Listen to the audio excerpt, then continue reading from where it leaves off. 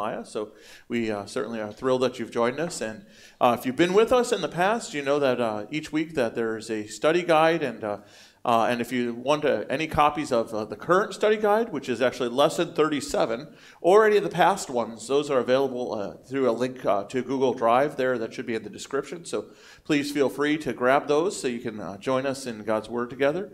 Also, on my left, I do have Mr. Mark McCombs, who will be fielding questions, comments, things that come to your mind on Facebook this morning. So please feel free to comment, and we invite you to let us know how the Lord's speaking to you. On my right, I do have Deacon Paul Lang, and he will be reading for us again and navigating a few less names this week, Paul. So, we gave you all the hard names last week, so, we just, a few less this week. So we thank Paul for reading and Mark for fielding your comments and questions. We also do have one of our elders, Max Schaller, with us this morning.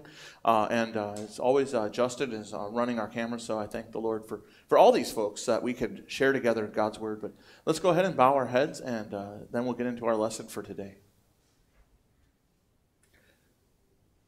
Heavenly Father, we do give thanks to you for your love and your mercy.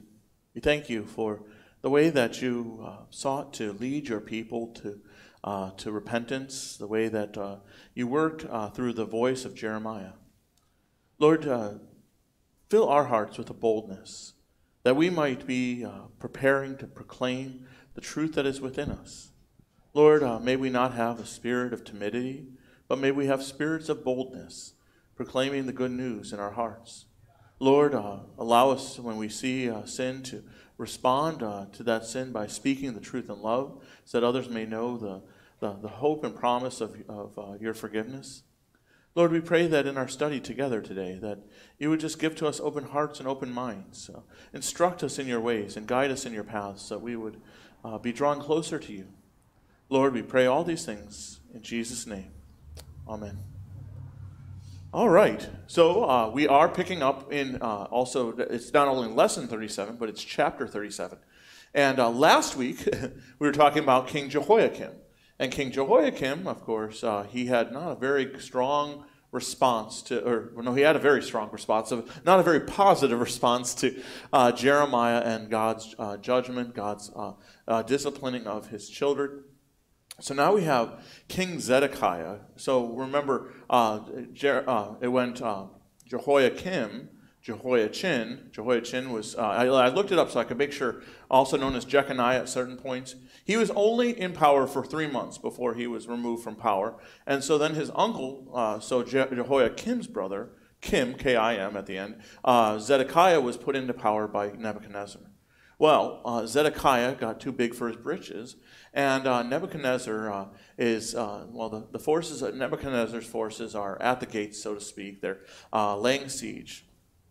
We know, because we can look back, that there's at this point that's what stops the siege will actually be the forces, the Egyptian forces, but it's only a temporary stop. And so Zedekiah calls upon Jeremiah, and he asks Jeremiah for a specific request. And we'll look at that request right here in 37, and we'll see how what Zedekiah asks of Jeremiah, and then also kind of how the Lord responds. So let's turn together and let's look at verses 1 through 10 in Jeremiah 37. Zedekiah, son of Josiah, whom Nebuchadnezzar, king of Babylon, made king in the land of Judah, reigned instead of Coniah, the son of Jehoiakim. But neither he nor his servants nor the people of the land listened to the words of the Lord that he spoke through Jeremiah the prophet. King Zedekiah sent Jehuiel, the son of Shelemiah, and Zephaniah the priest, son of Maaseiah, to Jeremiah the prophet, saying, "Please pray for us to the Lord our God." Now Jeremiah was still going in and out among the people, for he had not yet been put in prison. The army of Pharaoh had come out of Egypt, and when the Chaldeans who were besieging Jerusalem heard news about them, they withdrew from Jerusalem. Then the word of the Lord came to Jeremiah the prophet, "Thus says the Lord, God of Israel, thus shall you say to the king of Judah, who sent you to me to inquire of me, behold, Pharaoh's army that came up to help you is about to return to Egypt, to its own land, and the Chaldeans shall come back and fight against this city. They shall capture it and burn it with fire. Thus says the Lord, do not deceive yourselves, saying, the Chaldeans will surely go away from us, for they will not go away. For even if you should defeat the whole army of the Chaldeans who are fighting against you, and there remained of them only wounded men, every man in his tent, they would rise up and burn this city with fire. Thank you, Paul. And I kind of feel like this is one of those occasions where I have to say, sorry, Paul. But certainly we see Zedekiah is stuck. He's in a really bad place. The forces of Nebuchadnezzar are on top of him. He's seeing really what God had said would happen, come to pass. Prophecy is being fulfilled in his time, and he is, I don't think Scripture outright said he was scared, but you can tell he is, that he's concerned. He is hit rock bottom, so to speak, and he has nowhere else to go. So what does he do? He calls upon this prophet, Jeremiah, who foretold all these things. This seems like a good start, right? In many respects. We finally have a king. If you remember last week, we had Jehoiakim, who God had to hide Jeremiah and Baruch, right, because he was trying to kill them. And then now we have a king, Zedekiah, who he's calling upon Jeremiah, and he's saying, Jeremiah, please pray for us.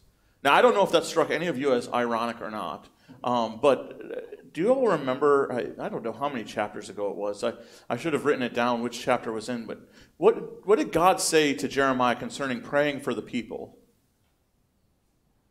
Don't do it, actually. Usually, and we had a protracted discussion, actually, about that we should pray for people and even pray for our enemies. But, basically, here's why. Is because Zedekiah his heart isn't really after God. He's not repentant. And really what he's doing is he's asking Jeremiah to come before the Lord and, I might not be right with God, but since you're right with God, let me go ahead and have you throw up a prayer for me. And he really is mocking God in many respects. Maybe you'd say, well, he's asking for prayer at least, and I'd make that argument that it's a good sign, but as we read through the chapter, you're going to find out that it's not as good of a sign as it actually sounds. And so they're at the gates, and Zedekiah had a change of heart, or so it seems. And so Jeremiah prays to God, and Jeremiah lifts it up before him, even though God had said, don't pray for these people. He prays for these people. And look at God's answer. It's consistent, isn't it? This is the answer that God has said over and over again. He said, because you did not repent, because your hearts were hardened against me, because you would not put aside the wickedness, the idolatry, and you chased after other gods, then there's going to be destruction of Jerusalem. Now remember what Jeremiah in the past had told Zedekiah, had told them to basically capitulate. He said, bow down and maybe the city will be spared. But instead you have Zedekiah who's trusting in man, trusting in his alliances with Egypt and with other nations.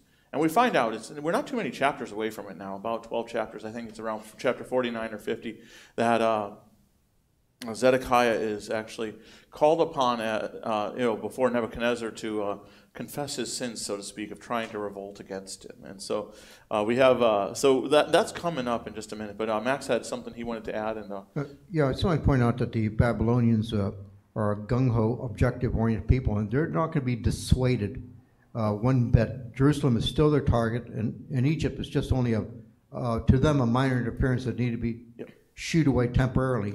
Exactly. And Zedekiah fails to see that parameter. Yeah, and we'll see in just a moment that as soon as the Babylonian forces are withdrawn, because as you said, they need to respond to the more important forces of Egypt, they're going to be back on top of them. But he gets in this false sense in his mind that it's we're saved, we're good, and it's sad. It really is, because again, his heart is not in the right place. Yeah, Mr. Mark. Comment online. First of all, Paul, good job with all those names. That's a comment online. Poor Zedekiah, no escaping God's punishment. He must have either been full of himself, either a fool or full of himself, to think that he could get God's help. Or both. Yeah. Yeah, absolutely. I feel like we've encountered this issue before where people are trying to use Jeremiah and his connection with God, or just use God, basically, as some kind of, call in an airstrike, or something like, pray to God, there's nothing left, we tried this, we tried that, okay, so now let's finally try God. And, our last-ditch effort. Yeah, and it's really sad, and it makes it very obvious where their heart is, which is selfishly trying to save their rear end, not trying to do God's will. Absolutely, and that's what we see here. This is why I believe if there was true repentance, that God would have honored Jeremiah's prayer, and that God would have, because God can do amazing things. But Zedekiah's heart was not truly repentant. In fact, as we go through the rest of 37 and into 38 today, you're going to lose more and more respect for Zedekiah as we go. And you'll see what I mean in a minute or so, or a couple minutes. But honestly, Zedekiah, to your comments, Mark, is exactly right. He had tried everything else, and I guess we better give Jeremiah a call. We kind of have alienated him. We've run him out of town. But he wasn't in prison yet. It's interesting though. And kind of turn it to a more practical for us before we move on, and that's this: is how many times and why do you think it is that have you heard of people, have you in your own lives had a prayer answered, and then you kind of maybe you're going through a tough time, you're fervent in your prayer life, and all of a sudden it's been answered and that prayer life drops off, or whatever it might be. And I think I worded it better on the page because I had time to think about it. But why is it so common for a person to draw near to God in times of trouble, but forget about Him when the pressure of danger subsides? See, I had time to write that out and think through how I exactly wanted to word it. But the point being is, why do you think that is? And what are the circumstances where you see this shift from, really a very, like I said, fervent prayer life to back to the trusting the old self? Sorry, to I'm going to back emphasize up a little so I can see. to emphasize the point that you said, since Zedekiah had made arrangements of the alliance with Egypt, and the Egyptian army had come out, it's obvious that because he sent 2 other people to Jeremiah, not himself. If he was really truly repentant, he would have gone to Jeremiah himself and said, I've sinned, pray for us. But no, he sent 2 other people. It's a show, it's all. Yeah. A skin deep, a very superficial, that's the word I was searching for. It's a very superficial response, not true repentance. And then that's why the psalm says, give thanks to the Lord. So we're supposed to give thanks at all times. Yeah. Not just when we need Him, but at all times give thanks. Yeah, absolutely. Pray without ceasing.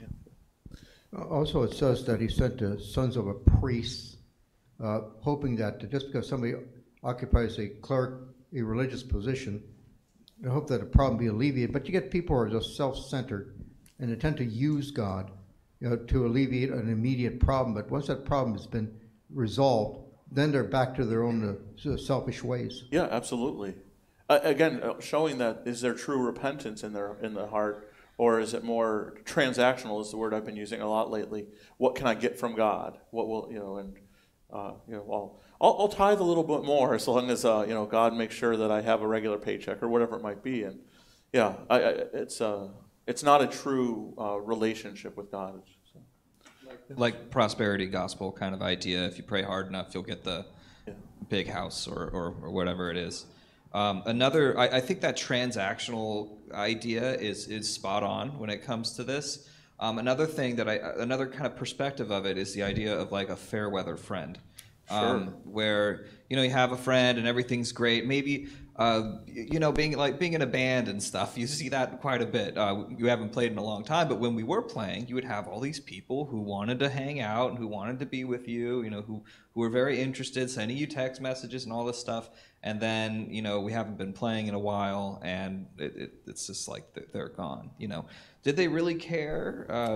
It's Probably not. Or maybe they're busy, whatever it is. But that consistent relationship is what's so important with friendship and relationships, being consistent. This is the absolute opposite of consistency. Jeremiah has been very consistent in his actions, but just about everyone else. I mean, Jeremiah's scribe has been very faithful. Yeah. I'm sure there were a lot of other faithful people in the area, but especially the people in power, man, what knuckleheads! They're just friends with them. Yeah, friends with God when it's convenient, and also look at the example that we're supposed to take from, which is God's love, which is consistent, agape, never ending love for us.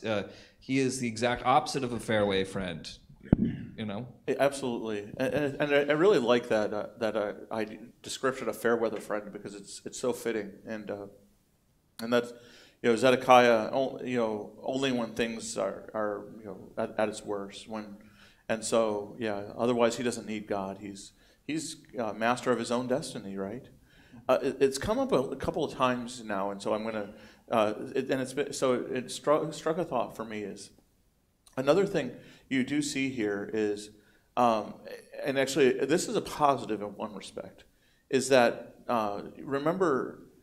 In the Old Testament, the priest had the responsibility of going before God with the prayers of the people. And so in one respect, Zedekiah, involving Jeremiah and asking for prayer, was the appropriate route to go. But in the New Testament, and this is what the thought that struck me is, Jesus said, he is now the intercessor for us. So we know he is the priest who goes on our behalf. And I've had people say to me before, Pastor, you pray because, God listens to your prayers, or, you're closer. And it's like, oh, no, We are all poor, miserable sinners who have been given the gift of God's grace, invited to come to him in our prayers. So, I don't mind praying for God's people. In fact, it's one of, if you think about the role of the pastor, one of the blessings is to pray for God's people and pray on behalf of his people. But God also gives you that gift and that invitation, so that opportunity to lift up prayer. So just keep that in mind. So just and I thought of it because it came up in a roundabout way a couple of times. So. All right. Other thoughts on verses 1 through 10? Again, I've pointed this out in the past. So just the fact that how specific God's discipline will be. Their sins of the people is the burning, right? The sinful, evil sacrifices, and so the city will be burned, and very much I think. Well, I know God's intentionality in that is to remind them of just how wicked that was, and why there had to be a cleansing, why there had to be a destruction of the evil. So, all right. Well, one other comment online. Sure. I think there was a typo. This was what was written, but I think it should be, what's the king? Zedekiah, not Jeremiah. But it says, Jeremiah is only interested in saving his own life, in spite of the knowledge that God has sealed his fate, as well as that of Jerusalem. So that's definitely supposed to be Zedekiah. Yeah, that's Zedekiah. Yeah, those. His fate is sealed. There is no, and all he could have done, which Jeremiah had warned him to do, was, basically surrender, and and basically, be a vassal, but then all of Jerusalem won't be destroyed. Well, Zedekiah, in his own arrogance and foolishness, refuses to do so. And now, like I said, as we go on, and we'll look at the rest of chapter 37 here, we're going to see that not only is fair weather friend fitting for Zedekiah when it comes to his relationship with God, but also with Jeremiah, and you'll see. I also would use the word wishy-washy, by the way, when it comes to Zedekiah. We're going to see that his backbone is very soft. That wasn't too mean, was it? Well, you'll see. So let's go ahead and turn to the remaining verses of 37 here. And Paul, would you mind reading for us, please? Jeremiah imprisoned. Now, when the Chaldean army had withdrawn from Jerusalem at the approach of Pharaoh's army, Jeremiah set out from Jerusalem to go to the land of Benjamin to receive his portion there among the people. When he was at the Benjamin gate, a sentry there named Iriah, the son of Shelemiah, son of Hananiah, seized Jeremiah the prophet, saying, "You are deserting to the Chaldeans." And Jeremiah said, "It is a lie. I am not deserting to the Chaldeans." But Iriah would not listen to him, and seized Jeremiah and brought him to the officials. And the officials were enraged at Jeremiah, and they beat him and imprisoned him in the house of Jonathan the secretary, for it had been made a prison. When Jeremiah had come to the dungeon cells and remained there many days, King Zedekiah sent for him and received him. The king questioned him secretly in his house and said, "Is there any word from the Lord?" Jeremiah said, "There is." Then the king said, "You shall be delivered into the hand of the king of Babylon." Jeremiah also said to King Zedekiah, "What wrong have I done to you or your servants or this people, that you have put me in prison? Where are your prophets who prophesied to you, saying, 'The king of Babylon will not come against you and against this land'? Now hear me, please, O Lord the king. Let my humble plea come before you, and do not send me back to the house of Jonathan the secretary, lest I die there." So King Zedekiah gave orders, and they committed Jeremiah to the court of the guard. And a loaf of bread was given him daily from the baker's street, until all the bread of the city was gone. So Jeremiah remained in the court of the guard. Thank you, Paul. A couple less names this time. Yeah. So, all right. So, what do you think of Zedekiah now? You look at this, and he, even though he wants Jeremiah to come prophesy, to pray for him, he leaves Jeremiah hung out to dry, such that this terribly, I mean, it's ridiculous. I don't know what other word to say than ridiculous. Charge is brought against him, and I can tell you where it came from, but again, it's ridiculous. So Jeremiah, he's fixing to go, and remember he had purchased some land. Do you all remember a few chapters ago? He had purchased some land as the king's kinsman redeemer, even though he knew that, and so he was going to go check out his purchase, right, in Anathoth. And what is the charge that's brought against him? You're deserting to the Chaldeans. Now, keep in mind, Jeremiah had been prophesying that Nebuchadnezzar and the Babylonian forces were going to take them, were going to destroy them. But let's look at Jeremiah's history. Don't you think? I mean, if we zoom the camera out a little bit, don't you think if he was a deserter, if he was that much of a unfaithful, I guess is even the word I'd use, that he'd have done this before now? I mean, just think about it for a minute. What happened with Jehoiakim? Remember, there's multiple times where Jehoiakim tried to pursue his life, right? And so it's just a very ridiculous charge. They're saying that he was trying to desert when he didn't even leave the land.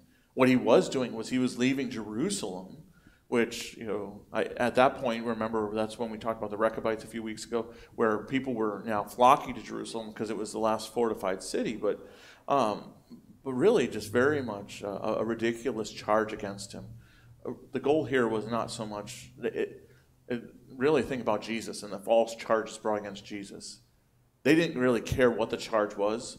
What they wanted to do was kind of shut him up and punish him for what he'd said. So they could have trumped up any charge. They just happened to choose this ridiculous charge. But really their goal was to drag him into Jonathan the secretary's house. Probably even, we're actually going to hear in the beginning of the next chapter about a cistern that Jeremiah gets tossed into. And so he was probably actually in a cistern in Jonathan the secretary's house. And they beat him, they flogged him, right? And then all of a sudden, Zedekiah shows up again. I think, like I said, Mr. Mark, I think when you said a fair weather friend, I mean, how truly awful is Zedekiah? I do want to comment, though, the Lord did provide for Jeremiah through this time, and that's right at the end of the chapter. Notice Zedekiah did make sure, so maybe we can give him a small, like like a little bit of leeway. He did make sure that Jeremiah was fed at least. that he was given regular, and so it's not that Jeremiah ate all the bread in the city. It was more that as they were under siege and could no longer get food in, that as long as there was food in the city, Jeremiah got food. So it was just funny how it was worded there. It's like, because you could like maybe misread that and be like, man, Jeremiah ate a lot of bread. He ate all the bread in the city till it was gone. It was more just until, because of the siege, they didn't have regular, food. The crops were not coming in, things like that. And so as long as there was food, though, Zedekiah, I would say by the hand of the Lord, made sure Jeremiah was fed. Max? What Zedekiah was doing is he was just exerting his paltry, puny power before God, before Almighty God himself, exerting what little puny power he had on Jeremiah, and just to silence him. And also he's probably afraid that the deserting to Babylon is just a false pretense. So he's probably didn't want to leave. Didn't want to let Jeremiah leave the city at all. Just wanted to restrain him. Sure. And also, as far as the food is concerned, Jeremiah probably received a biscuit or something. Yeah. And back in the old sailing days, in the Navy, somebody got in trouble with the captain or the authorities. They'll put him in a jailhouse or a break, and then they'll feed him bread and water.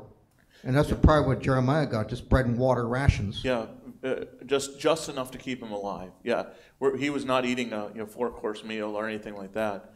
And now I was thinking back to Jehoiakim. Jehoiakim would certainly line his table, but yeah, the prisoner and Jeremiah in particular, yeah, the bare minimum, just enough sustenance that said he didn't die. Yeah, he definitely. This was not. Well, I would still say it was the hand of the Lord that Jeremiah wasn't starved to death. Because I appreciate you. I think you said puny paltry leadership.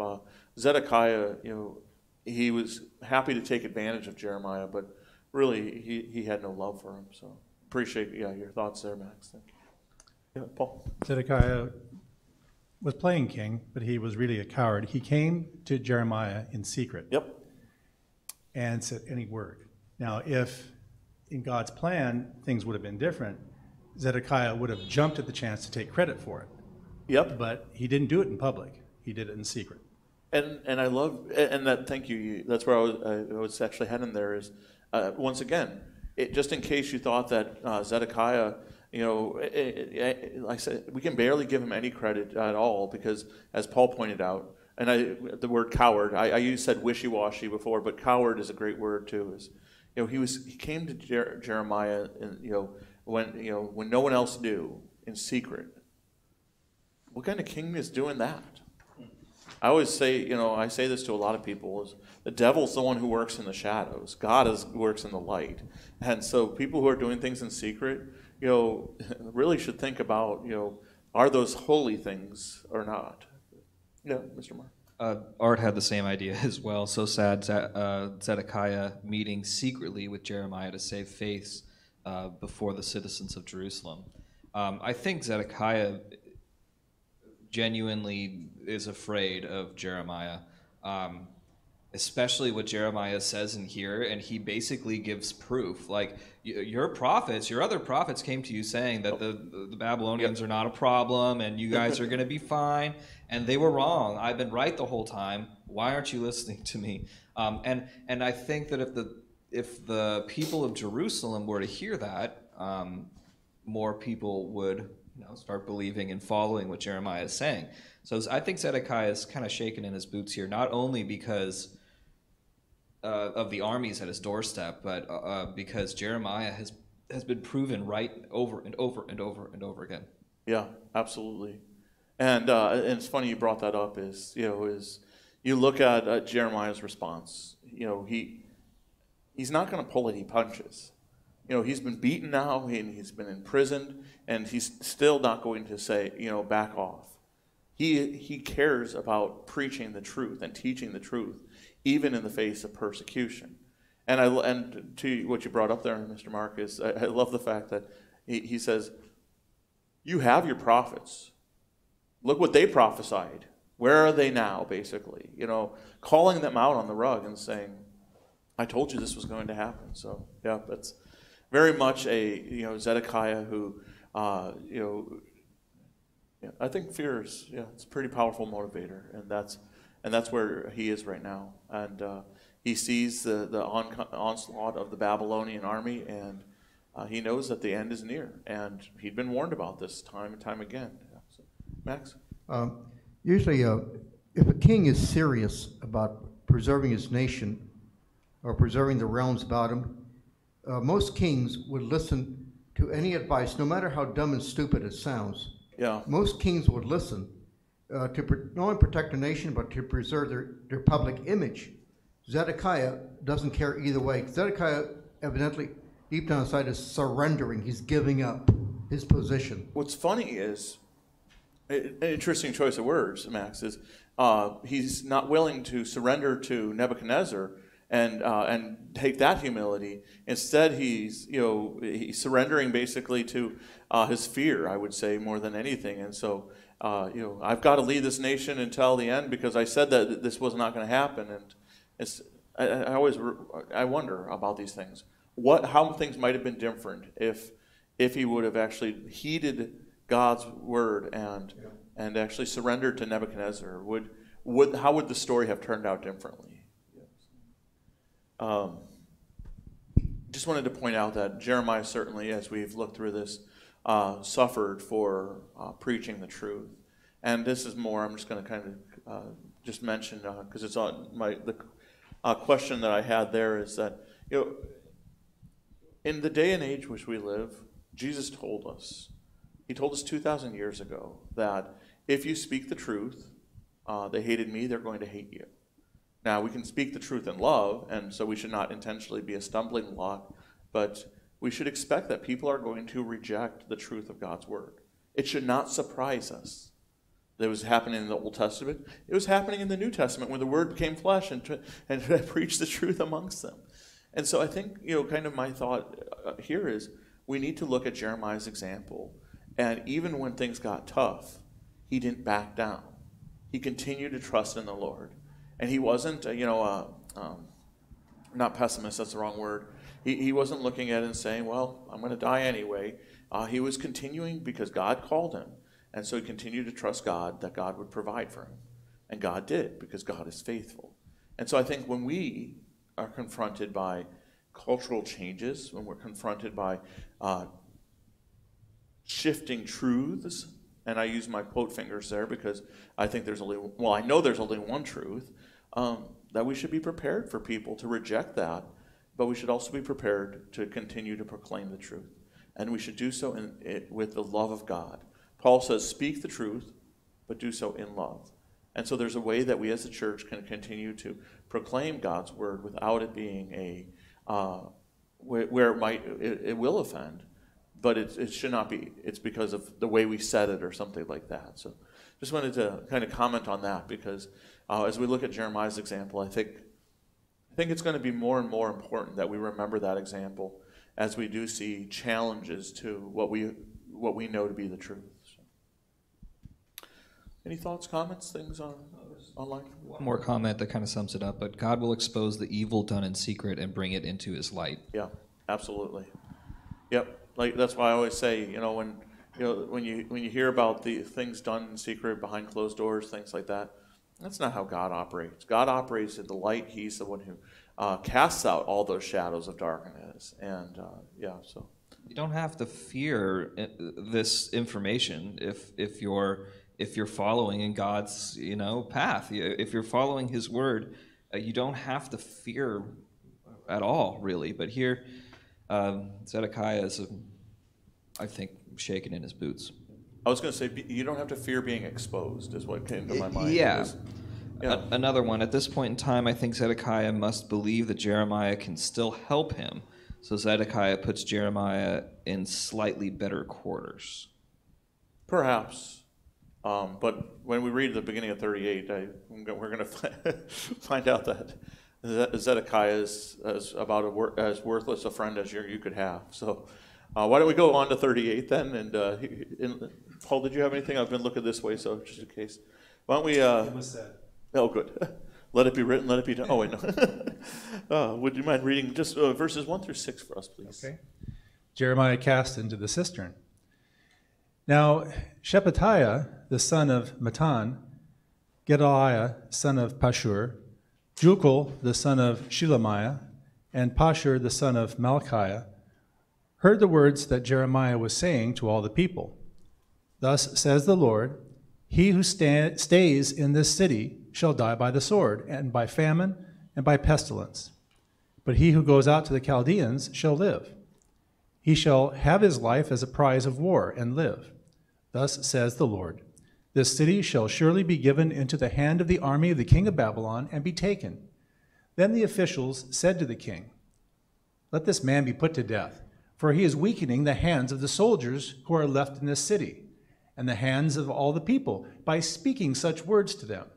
For this man is not seeking the welfare of the people, but their harm. King Zedekiah said, behold, he is in your hands, for the king can do nothing against you. So they took Jeremiah and cast him into the cistern of Malchiah, the king's son, which was in the court of the guard, letting Jeremiah down by ropes. And there was no water in the cistern, but only mud. And Jeremiah sank in the mud. Thank you, Paul. Oh. It's dirtier and darker. It is. In fact, we have a hint at how deep this cistern is because they had to lower him down by ropes. So it wasn't like they just kind of put him in there, but if they had to lower him by rope, dirty and dark. I can't help but think of that song. I think it's What Wondrous Love Is This, sinking down, and that's the end of that piece of the text is Jeremiah is put in the cistern, and who did it? It was the king's son. I don't know if you all caught that or not. They repeated it a couple times that it was Malchiah, the son of the king, and but look at Zedekiah's comment. I'm sorry, maybe I'm confused about something here, but he says, behold, he is in your hand, for the king can do nothing against you. Since when? I thought that the king had that privilege, that prerogative of leading the people, and when they didn't follow his lead, he would use force to lead them. So since when? Zedekiah was a coward, and I can think of other adjectives to describe him, but he had no right to be leading God's people, because all that he did was lead them into sin, lead them into destruction, and we hear that continued words of the prophet saying, the destruction is coming, and it is upon you. And now, interestingly enough, all these officials, all the people who the king surrounds himself with, well, they're infuriated. Why? Because Jeremiah keeps speaking the truth. And what has happened to the soldiers? The soldiers, and I would say, let's back up for a minute. I think rightfully the soldiers are they're filled with fear now. And so some of them are abandoning their post. And so that's their charge this time against Jeremiah. They're saying against Jeremiah that Jeremiah is causing the soldiers to be filled with fear. It has nothing to do with the Babylonian soldiers that are, right outside, who are probably mocking them, throwing things at them, who have laid siege of the city. It's all Jeremiah's fault.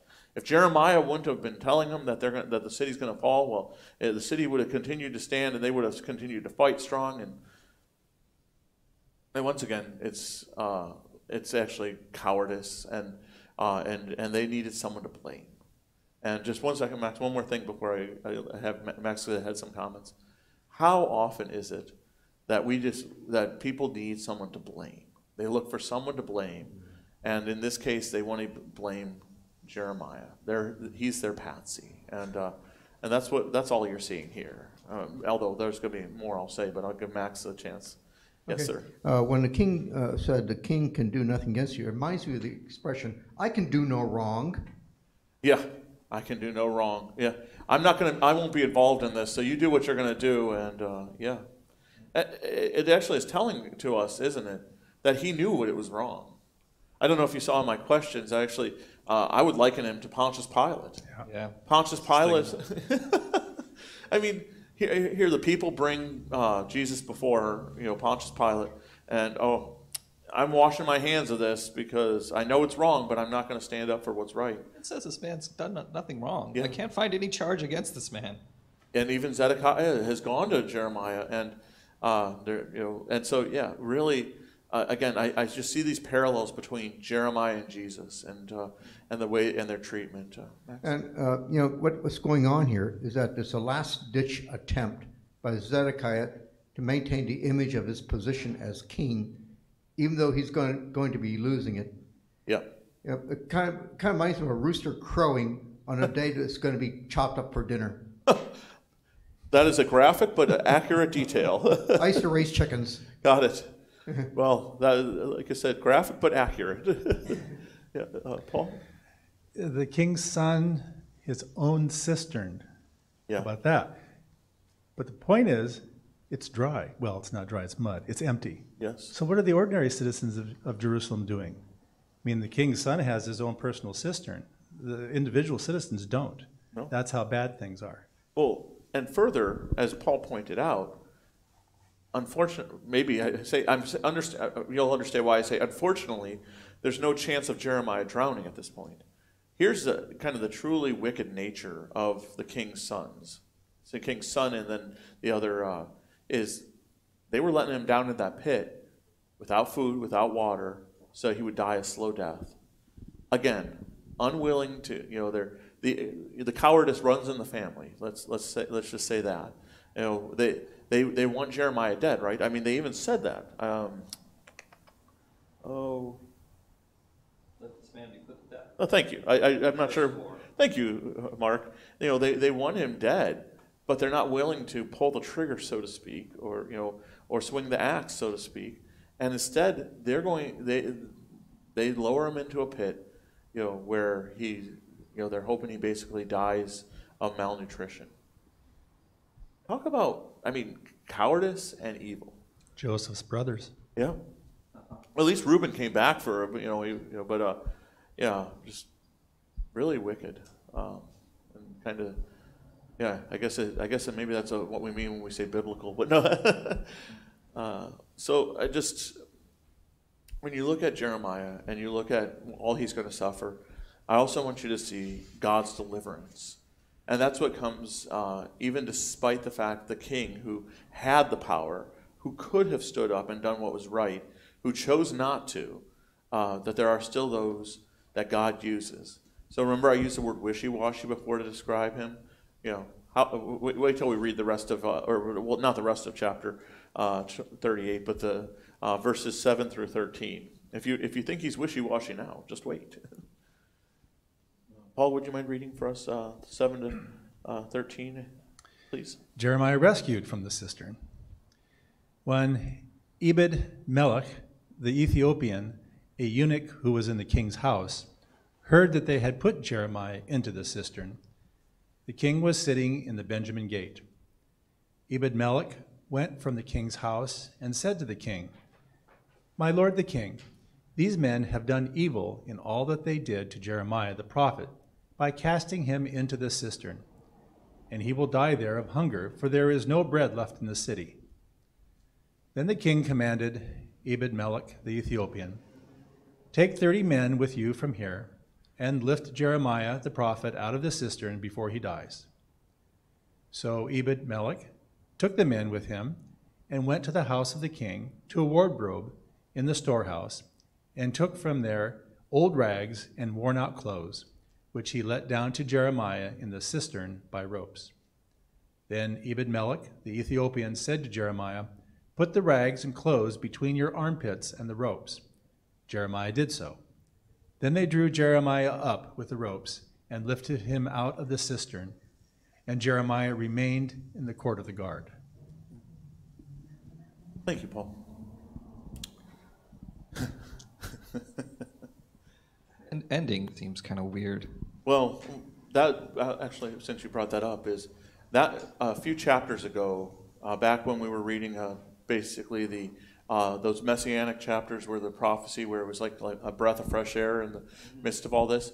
That's where Jeremiah was, of course, with the fall, was in the, it was the king, it was off the king's house, but it was, he was imprisoned. He couldn't go anywhere, but it was more like house arrest. And so that's what this led to here. I love the fact that the king's servant is actually, his name is the king's servant. Eved Melech, Melech is king, and so Eved is servant. And so the king's servant, known as the king's servant, an Ethiopian, so someone who is not even, he had, at least by birth, not been born into God, the children of God, was the one who did what was righteous. Once again, someone who, from the outside looking in, did what should be done, did the godly thing. And it's just striking to me that you have King Zedekiah, who, in his own, whether it's his own fear to protect his own name, in one breath he tells them, oh yeah, go ahead, toss him in the pit, whatever you want to do, fine. In the next breath he's like, oh yeah, if you want to go save him, go save him. And so he's a fair weather friend, he's a wishy-washy, he's a coward, and he just, on Tuesday he says, the sky's blue, and on Wednesday it's yellow, whatever. I mean, he's someone who can't be trusted. And in one sense, you can see why Nebuchadnezzar put him in, because he had no backbone. And, he made the foolish choice ultimately, though. Instead of listening to God's word, he thought he could trust other men to come around beside him. Even though he had no backbone, he thought, well, maybe in secret we can plan this revolt. And look how that turns out. We know how the story goes. I do, like I said, appreciate, though, that Eved Melech was willing to actually go and deliver Jeremiah. And maybe you kind of not give a nod because he said, well, go with 30 men. I think what we're seeing there is the reality that Jeremiah was probably so weak and emaciated from starving, no water, that he needed to be lifted out. He couldn't do anything to help himself be lifted out. He put his arms over the ropes, and so even a man who is gaunt, who hasn't been fed in a while, it could be something to lift him. So, yeah. Again, don't see here the king being righteous. See that as Eved Melech being the one who made the righteous decision. Why don't you go ahead, Mr. Mark? You said Ebed Melech, he kind of reminds me of the Good Samaritan in a lot of ways. There's some parallels where he's not a man of God. He's an Ethiopian. He's not born into this, any of the tribes of Israel. But he's the one that does the right thing.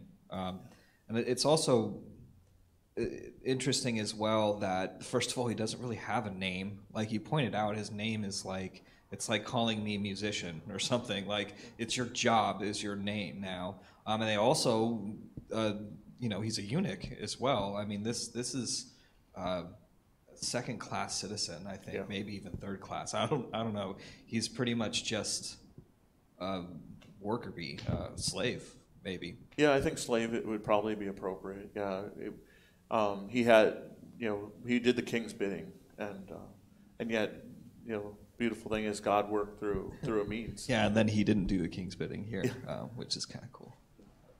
Yeah. Mr. Mark, the comment you made about the ending seems strange. Well, it's at the end of the hour program, and you have to wait till next week to find out what's going to happen. That's right. Yeah. Tune in next time. Yes, same bad time. That's right, same bad channel. And with the reference to the Ethiopians, this is a question to you, Pastor, does this go back to the time of Solomon, where the Ethiopians are in part of his court? Because when they show up at different times, like here, and then in the New Testament, the Ethiopian on the road, they always seem to be there at the right time and for good. That is interesting. You kind of brought two things in. To your comment, the second part of what you said, that is funny how just at the right time, that's where they're there. So and I love that. Baptized Philip, Phil baptized the Ethiopian eunuch, right? And but I would say they probably were, because of their partnership with Egypt, that there was probably an element of that the Ethiopians were not infiltrating. That sounds like they were, but there was that, maybe they entered into Jerusalem Part of the court. because of their partnership with Egypt. But it's funny because, like you said, you had we call her the Queen of Sheba, but it was the Queen of Ethiopia during Solomon's time. Then now you have an Ethiopian, who's the king's servant is his name, and then as you brought up, the one who is mentioned. Again, as a kind of a comment, I'll say here is. The man is a eunuch, which suggests again, or reflects to us again, that that he was probably raised not in a home amongst God's people. That he was probably because God never commanded. In fact, He commanded against us mutilating our bodies, but probably in preparation for him to be a servant or slave, as we probably should call him, he was made a eunuch, so that. To make sure that the purity of the family line stayed intact, and I'll let you go from there. I don't need to be more specific. But yes, as Paul said, it does leave. We have a little cliffhanger that we're going to stop at today, and so he remained in the court of the guard, and we do see, and unfortunately, this can be a challenge for us as Western readers. That why is this not all chronological? Pastor, you're telling us that back in chapter 32, we were reading about this time when he's in the court of the guard. But understand, it's because of our Western eyes. And sometimes we want to impose. Well, our Western books are all chronologically arranged. Why are we, why can't Jeremiah just do what we want? And so I know that's not what you said, Mr. Mark, but it is true that sometimes Jeremiah jumps around because he's very thematic in his writing. Yeah, Max. About the king's prince Malchiah, was he? It's true that Zedekiah, Malchiah was one of his sons that were killed, executed by the Babylonians. The very last thing that Zedekiah saw before his eyes were knocked out. Yeah. So I guess the king of Babylon didn't want any cowards, under him. He wants people with backbone. And I'll say this in a very sad way. It's always a sad way, but. It was a fulfillment of what God said would happen. God said, He said to Jehoiakim, and He said to Zedekiah, there will not be a king from your family line on the throne, and that until the Messiah, until Christ is enthroned, and so yes, Malchiah. Maybe there's an element of his own cowardice that Nebuchadnezzar, I'm doing away with him. But I think also to fulfill God's prophecy and what God said would happen is, unfortunately, Malchiah lost his life because he, like his father, turned his back on God. I was kind of looking at it from a viewpoint of, if I was Nebuchadnezzar, and if I went to allies, I want somebody that has backbone, that can stand, that can be loyal to me, not somebody who's going to cower out and run. Maybe probably his reason for killing him. Although he did put, because of his lack of backbone, he put Zedekiah into power. Because Zedekiah, he was really more. If you go back to, I think it's either First or Second Kings, but it's all but says that he was his puppet. That's me imposing my modern description, but he really was just a vassal of King Nebuchadnezzar. But yeah, no backbone. And I don't think, in contrast, who is brought up? Daniel, right? Mm-hmm. And now this is a later king, but still Daniel, who's faithful to God, who shows courage, even when he's fixing to be thrown he gets thrown in the lion's den. He keeps praying aloud, and he doesn't close his windows and say, "Well, I hope I'm going to pray and make sure no one sees me." He throws them open, faces Jerusalem, and prays. Exactly. So, and God blessed Daniel because of that. So that's good. Thanks, Max. Paul, did you have something? It looked like you were looking for something, and it was the deacon Philip who baptized the eunuch. Yes. Yeah. Sometimes we should go through all those New Testament terms like overseer, deacon, and things like that, and talk. Maybe that'll be a future Bible study. One of the 7 chosen to serve. I was just laughing because the way you said it, but they were right. They were in the book of Acts. They were, we need these folks to serve, so we can continue to do the proclamation Although, look how God blessed Philip and, gave him the chance to baptize. Mark, you had your hand. One comment online. The Ethiopian Christian Church is on fire for Jesus. Yep. Interesting. Yeah, I was going to say actually Global South in general. Yeah, that's it's even I love in Tanzania. I think the Tanzanian Lutheran Church boasts over 15 million in membership. By the way, the Lutheran Church Missouri Synod, we don't boast. I don't, because we don't. No, I'm just kidding. We're under 2 million, and really, actually, Lutheranism in America is probably, well, I can say for sure, is under 10 million people. So just in Tanzania alone, 15 million Lutherans. So the global South, yeah, it has exploded. And that's why, for me, I don't look at these times as the Western world, the global North has turned from God, but God hasn't stopped working. He's still doing some pretty incredible things. Another question. What is our takeaway from this today? I would say back to, first of all, sorry you missed this, that when you look at Jeremiah and you look at his faithfulness, that you should take away that you're going to face persecution in sharing your faith, and that when you face that persecution and sharing your faith, you should look at Jeremiah's example and realize that there is that God is faithful and that God will continue to walk with you.